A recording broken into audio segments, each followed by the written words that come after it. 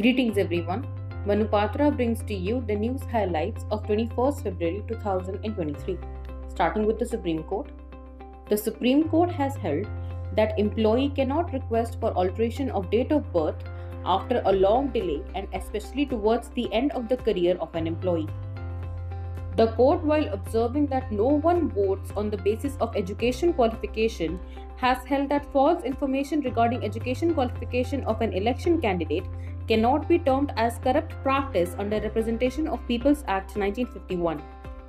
The court has held that though the general power of attorney holder cannot delegate his powers to another person, but the same can be delegated when there is a specific clause permitting sub-delegation.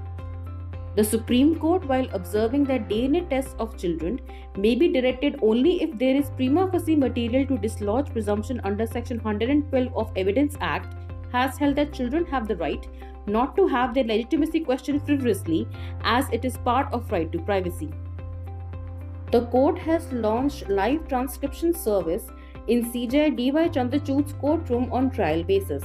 The service will use artificial intelligence and technology powered by natural language processing to provide live transcriptions of its hearings.